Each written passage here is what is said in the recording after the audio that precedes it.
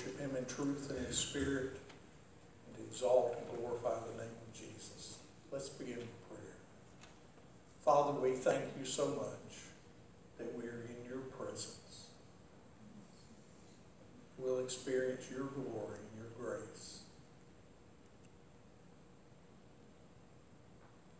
That we'll experience your peace and your joy. And Father, I pray that as we do that, that our souls would be stirred deep within us. And that we would testify and praise our great God today. In Jesus' name, amen.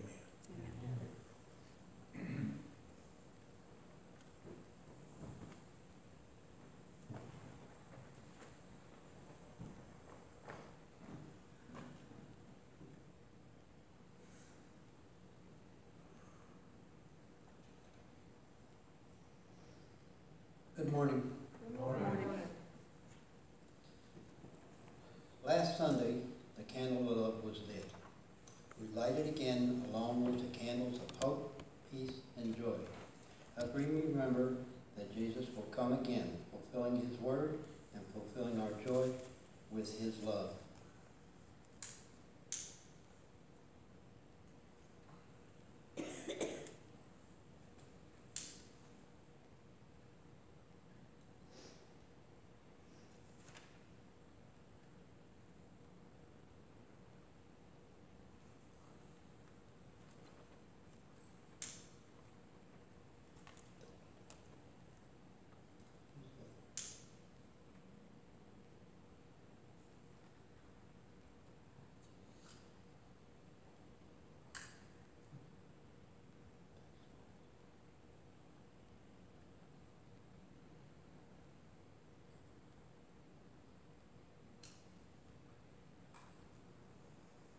The last candle of Advent is the white candle.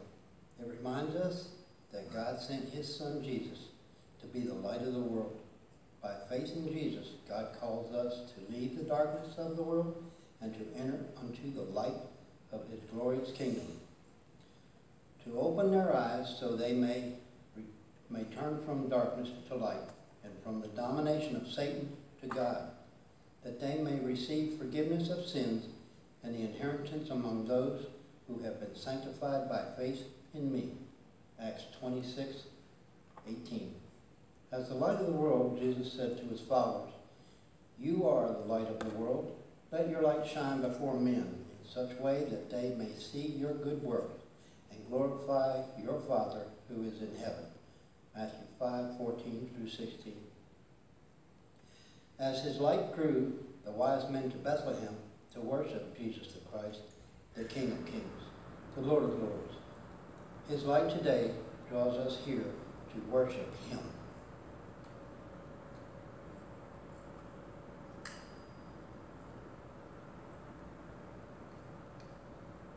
Let us pray. Loving Father, we thank you for sending your Son, Jesus, to be the light in the darkness of our hearts.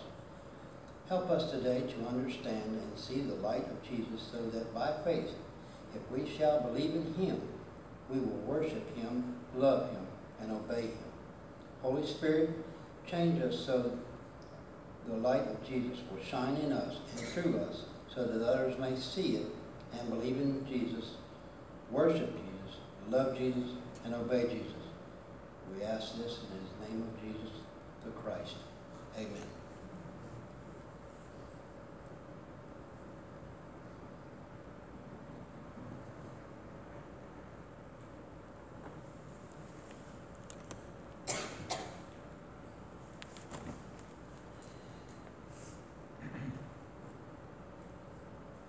Choir's few in number today, but we're still going to sing of that unspeakable joy of Jesus.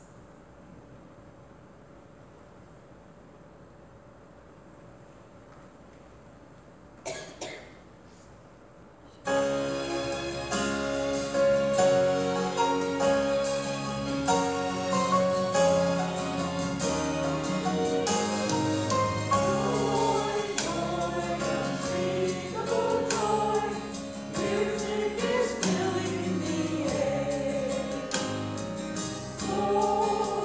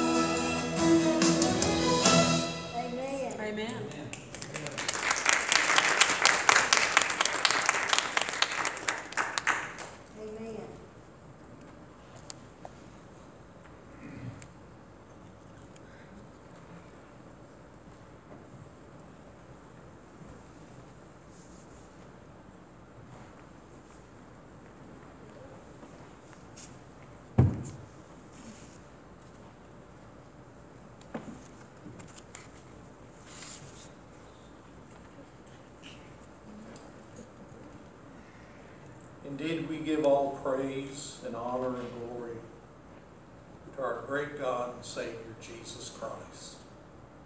If you take your Bibles, I'm thinking about singing way too much this morning. Turn to Luke chapter 2. We'll read God's Word together. Luke chapter 2.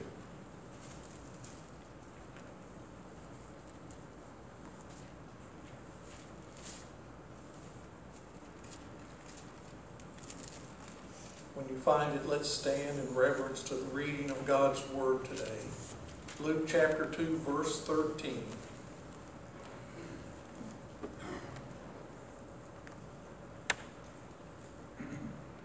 And God's Word says, "And suddenly there was with an angel a multitude of the heavenly host, praising God and saying, Glory to God in the highest, and on earth peace among those with whom he is pleased." When the angels went away from them into heaven, the shepherds said to one another, "Let us go over to Bethlehem and see this thing that has happened, which the Lord has made known to us."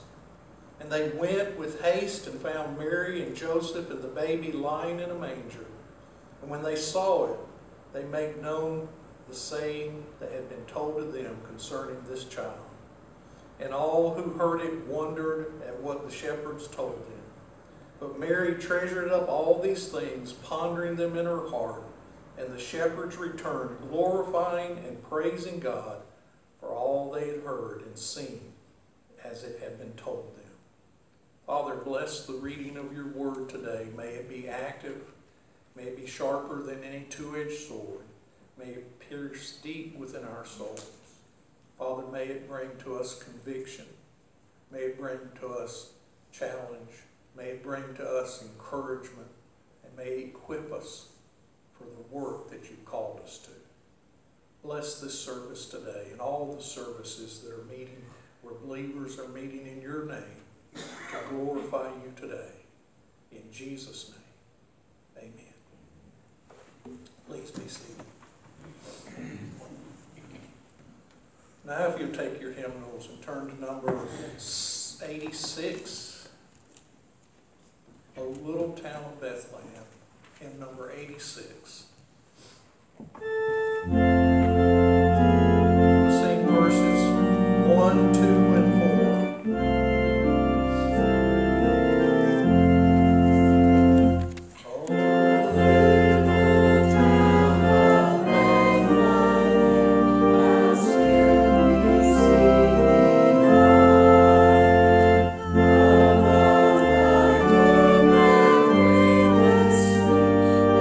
Star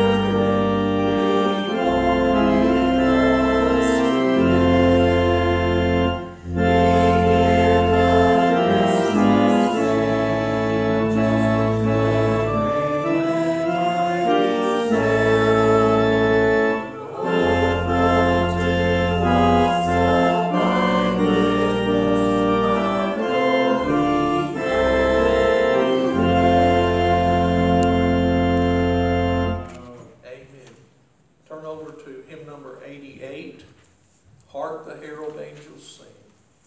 And we'll stand and sing all 3 verses of Hark the Herald Angels Sing.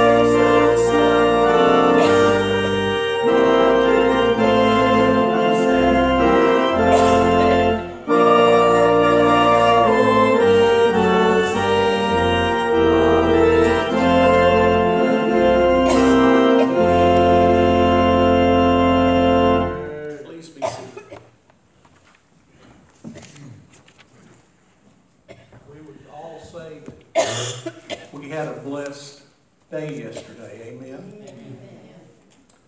We got to see family members. We got to be with family members. Our God is good, and He's been good to us all year long. Amen. It wasn't just yesterday. It wasn't just today. He was good last Christmas and every day of this year. Because every day we had breath, every day we had opportunities, and every day we had His Word and His Spirit. Amen? What more could we ask? So if there's anybody like today to testify to the Lord of His goodness in your life, even this last year, would you like to share today? In praise and honor of Jesus. I'd like to say that I'm just fortunate to be able to spend time with my children, my grandchildren, but not only them, that I got to spend time with my sister yesterday and her husband, and I'm just so fortunate to be able to have her in my life, and that God has allowed me to be in her life all this time and take care of her, and He's kept her alive and kicking. So I'm just waiting on Him to see what He has in store for this year, for this coming up year. Amen. Anyone else? I want to thank God for all His many blessings, but most of all, I want to thank Him for salvation. If it were for that, I would not be here. I got a plaque at home, and I know it's a serenity prayer for the alcohol, but I claim that prayer. Lord, give me the serenity accept the things I cannot change, courage to change the things I can, and wisdom to know the difference. Because there's a lot of things I'd like to change, and I know they're out of my hands, they're in God's hands. And that's where I put them, and that's where I'm going to leave them. Amen. Anyone else? One more thing, I don't want to leave my wonderful husband out. If it wasn't for him, you know, I wouldn't be able to do that. You know, he takes care of everything, not everything, but most things at home. He does the maintenance around, and he will, you know, mop a floor and vacuum them. You know, he does those things, and I'm just so appreciative of him for doing it. And I just love him so much. Amen. Do you do the laundry, Ken? No. He says no. He has every once in a while. Yeah. I've told some of you ladies how I used to do laundry when I was single, and praise the Lord, Hope doesn't let me do stuff like that. Amen. I can go now? Yes. Okay. I just want to thank him for being born for all of us. I honestly do not know where I would be right now if he had not died for all of us. Over the past year, he has taught me lessons that I needed to know in ways I never thought I'd learn them. He has taught me that I need to care more about others besides myself and put them before me, and that I actually need to start doing better around the house and helping my mom more. He has taught me that this is where I need to be every Sunday instead of sitting at home waiting to do something with my friends. And he's helping me spread his love and his beauty to everybody I come in contact with. He's helped me out at the house with my mom. I've been helping her more, and she's been understanding me more, and I have learned all these lessons, and if it wasn't for him, I would not have known these lessons, and I would be in a very bad place right now, and I would not be here with all of you. I just want to thank him for all that. Amen. Anyone else? I just want to give him thanks and praise for still being here. The doctors said that they don't even know why I'm still alive. Turn on the air conditioner's on, Jay. Okay. Anyway. Talk louder. Some of y'all know my history, some don't. I've had a lot of strokes and seizures the past 2 years. And the doctors still don't know what caused them, why they're being caused, whatever. But I thank you for keeping me around, because he's not finished with me yet. Yesterday was another blessing in our family. One more of our grandchildren came back home to be with the family from now on. And we got to see him. That was gone 17 years. So, talk about miracles on Christmas. He's the biggest and the greatest miracle that we could have for our Father. Now, claiming to be my Father. And a lot has happened. A lot still may happen. But I don't worry about it anymore. It's been 6 months since I've been back to the hospital with one of these things. And I thank him for that. Amen. Well, I'd like to praise the Lord that for his faithfulness. With COVID last year, with it changing sleep habits, with it changing energy levels, with it changing all kinds of stuff, he's been faithful to still wake me up every night to spend time with him. And if it wasn't for him, Haley, I'd sleep right through it, you know. And I need it because, you know, some people look at preachers and deacons and leaders in the church, people that are seen. I remember as a new Christian, even before I became a Christian, I sat in the pews. I thought the pastor did no wrong. He was the epitome of goodness and kindness and gentleness, all that Jesus had to offer. But we're just like y'all when we struggle. We have ourself that we fight and struggle with, just like Paul. And I'm glad that he is faithfully gentle with me and that he understands me. And through all that, he loves me. Because he could kick me to the curb and be totally justified in it. But his love and his compassion and his goodness for us is far beyond our imagination, far beyond my ability to talk about it. I don't understand it, and probably never will. But that's not important. I just know I experience it every day of my life, and I praise him for that. Amen. Anyone else? Yes, ma'am.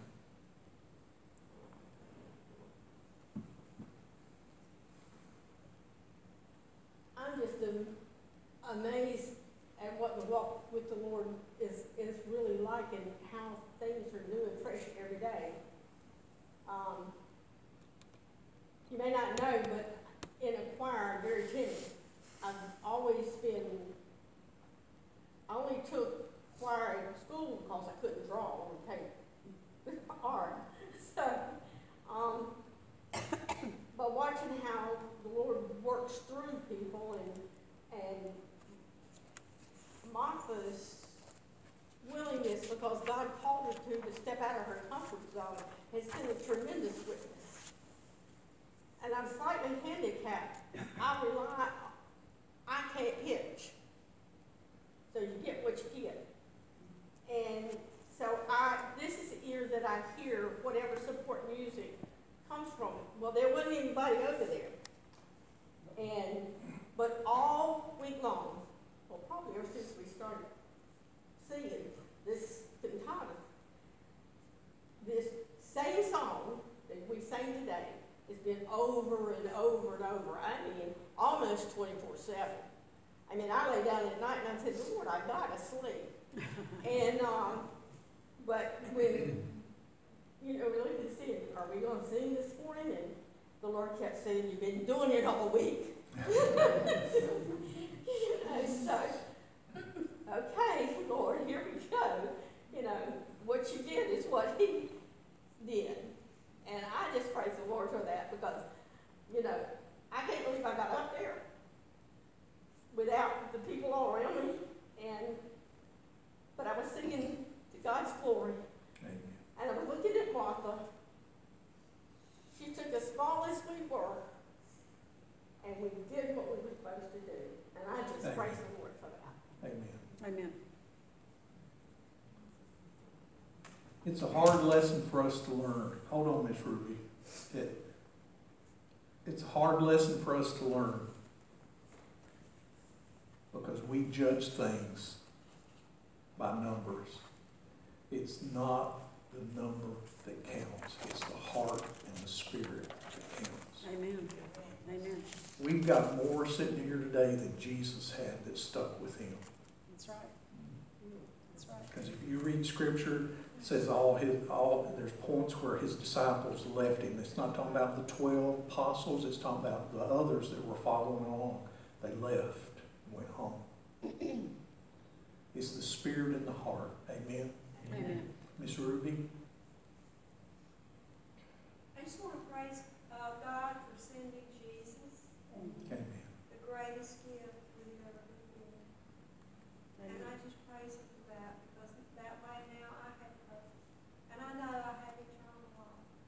And I just want to praise God today for sending Jesus so he could die and we could have that hope. Amen. And I want to praise him. We had a wonderful Christmas yesterday. Amen. And it's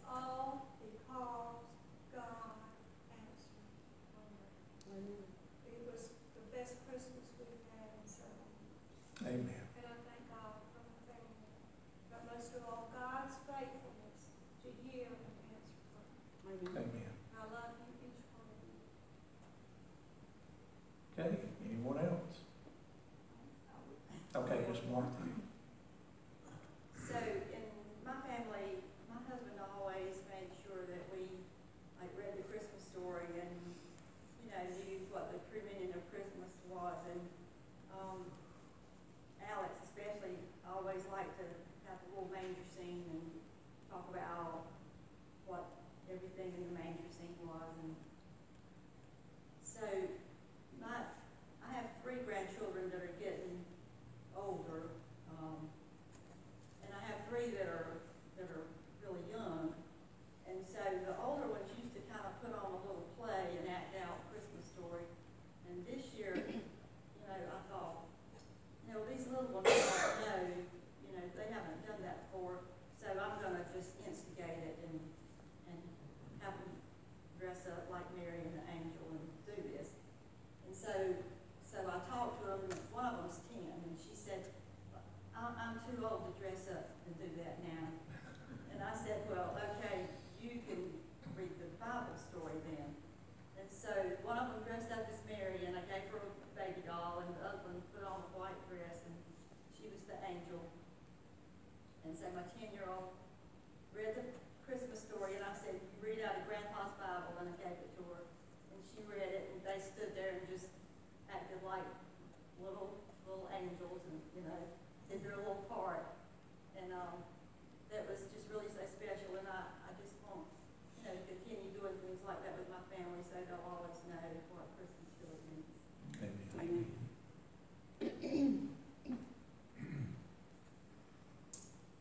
Anyone else have a word of praise to Jesus?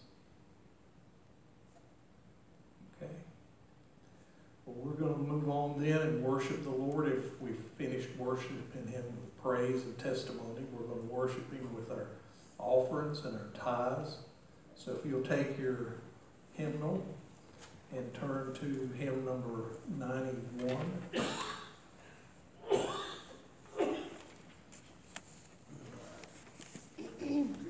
Hymn number 91, Silent Night, Holy Night.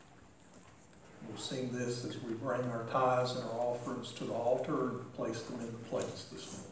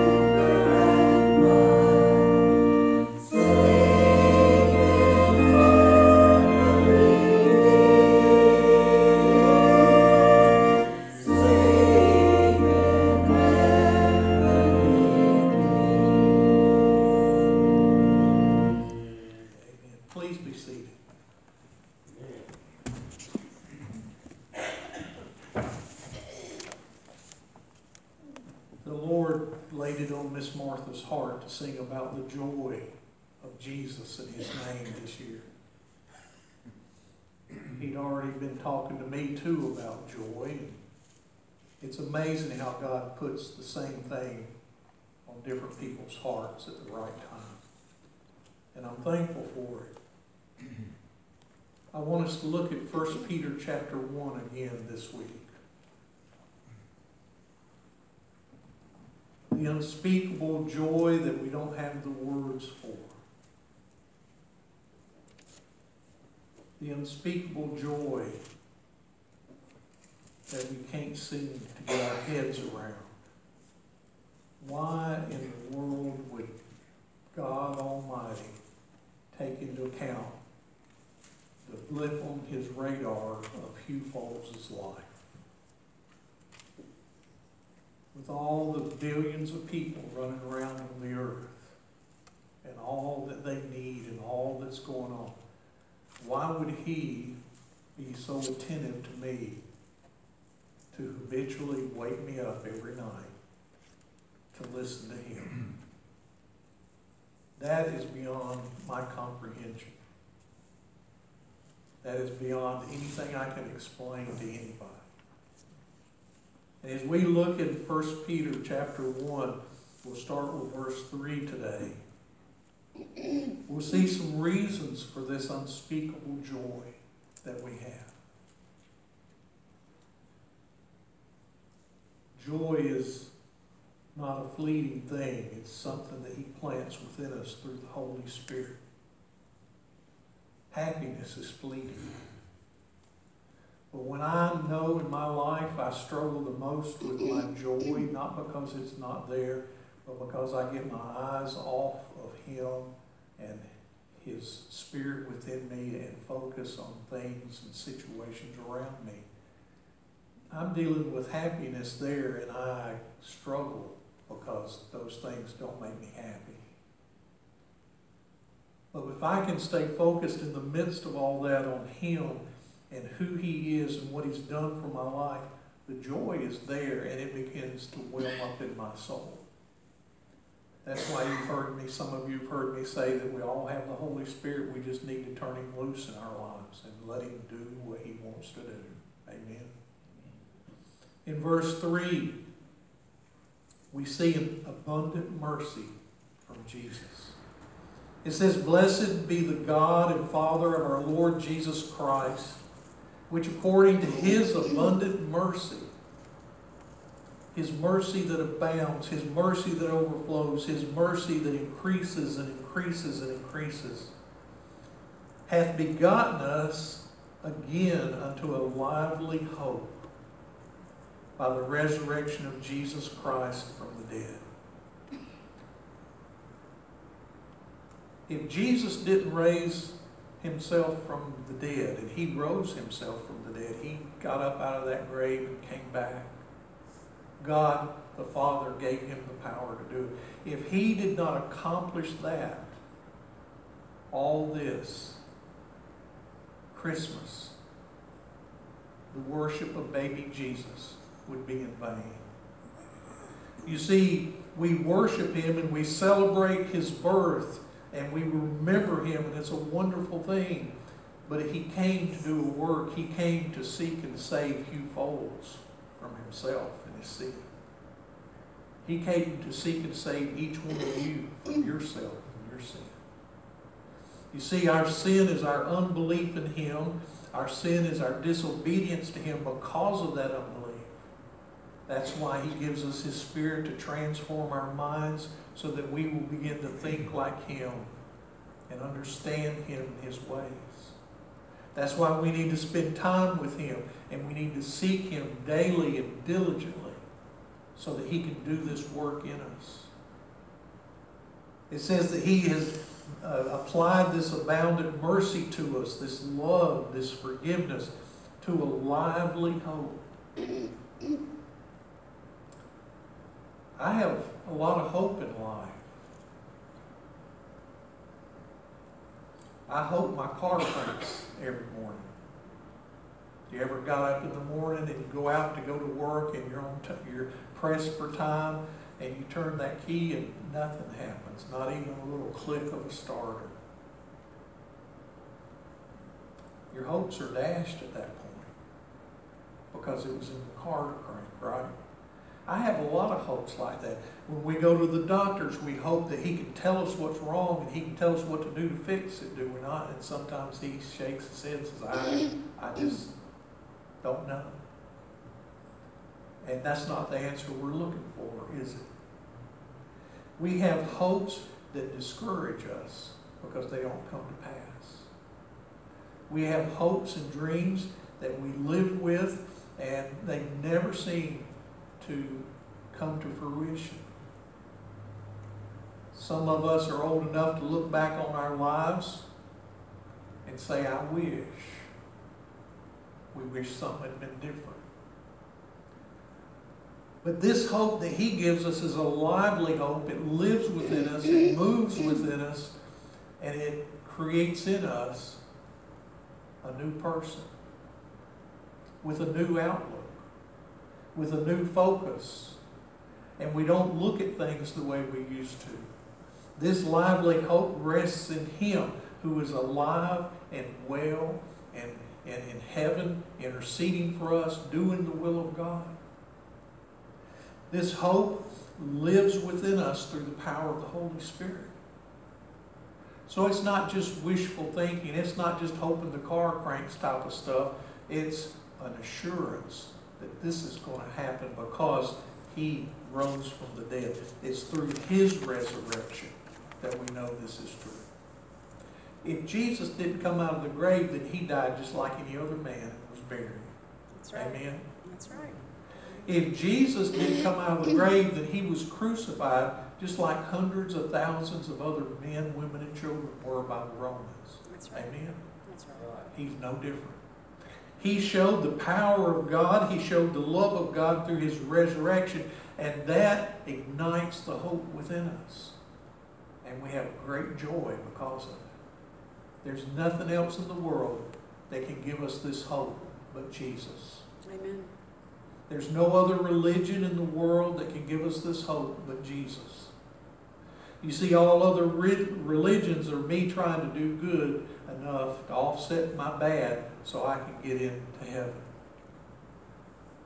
If I work hard enough, and please don't say this around me, if I work hard enough, is the philosophy of the day in a lot of people's lives and in a lot of churches. If I work hard enough and do the right things, then God will let me into heaven.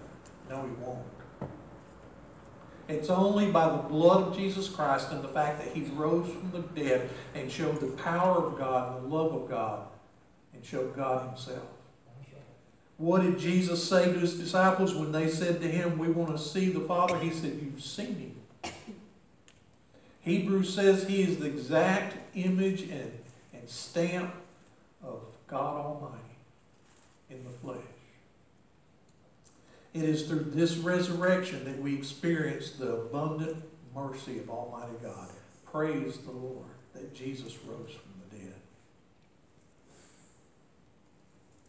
Verse 4, we see that not only do we experience the abundant mercy and we have hope in that because of the resurrection of Jesus, but we see that he raised us and he's going to raise us to an inheritance in heaven.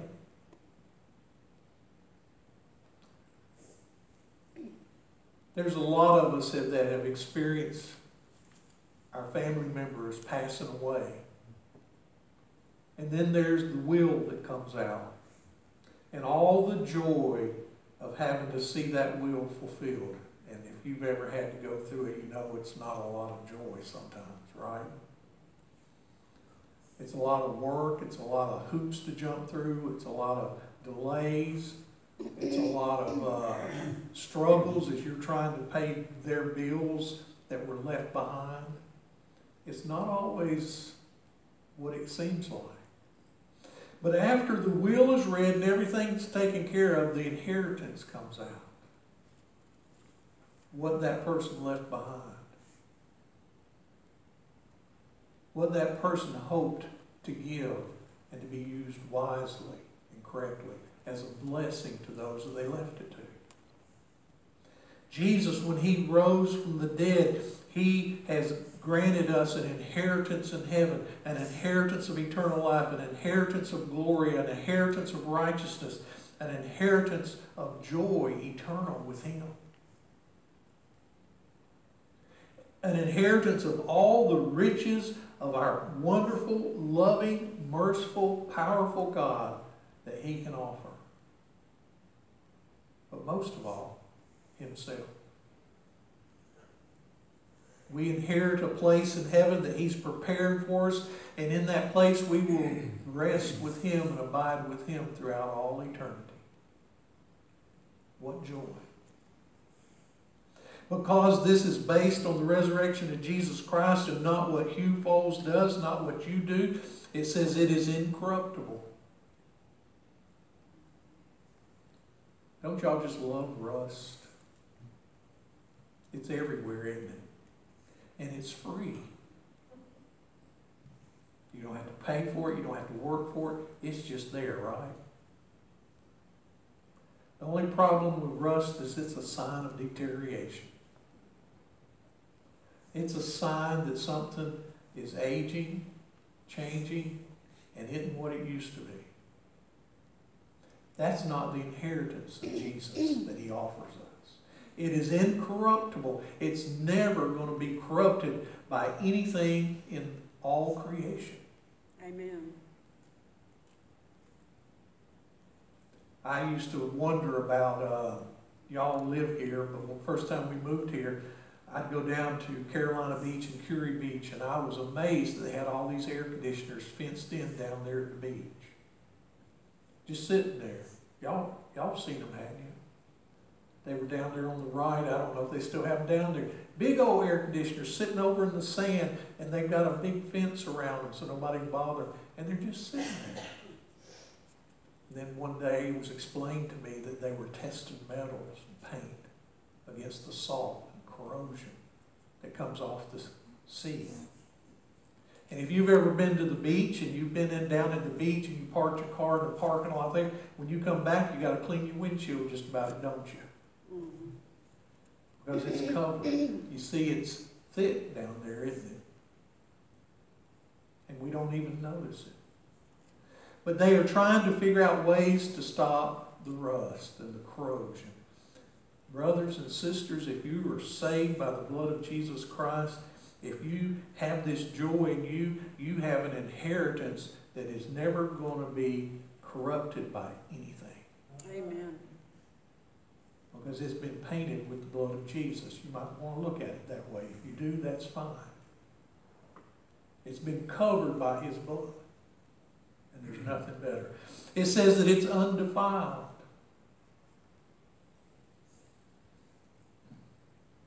Before I met Jesus, I was defiled.